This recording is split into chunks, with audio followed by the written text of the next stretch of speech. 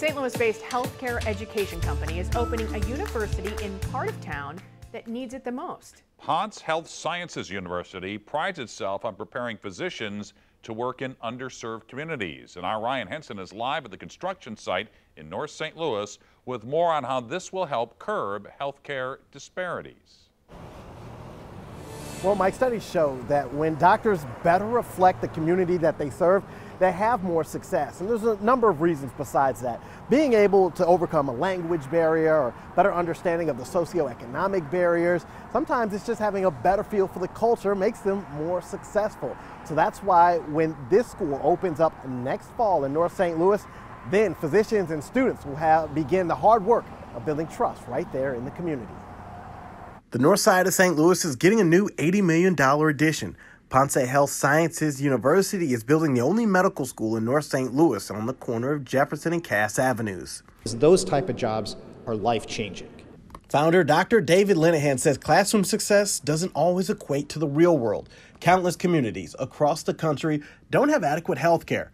A lack of homegrown physicians is part of the problem. Listen, if you don't trust your doctor and the doctor says, you need to take a vaccine, you're like, well, wait a second, what are you going to do? A fact made more evident during the pandemic. Ponce Health Sciences University, which is already teaching classes downtown, has come up with a formula that takes imperfect students, gives them individualized support, and turns them into future community healers. When we look at healthcare outcomes in these communities, when we look at infant mortality rate, whether or not you trust your physician, we have to start improving these metrics. Lenihan says he puts his students up against the best in the country.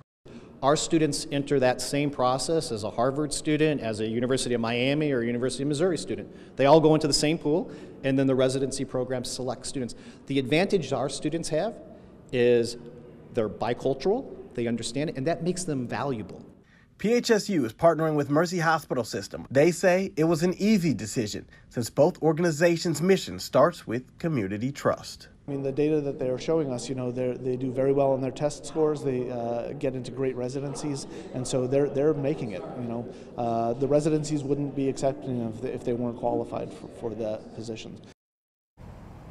So the university is going to open up right next door to NGA, the National Geospatial Agency, and already students and teachers are already trying to solve global healthcare problems. That partnership is only going to help them further. I'm Ryan Henson, 5 on your side.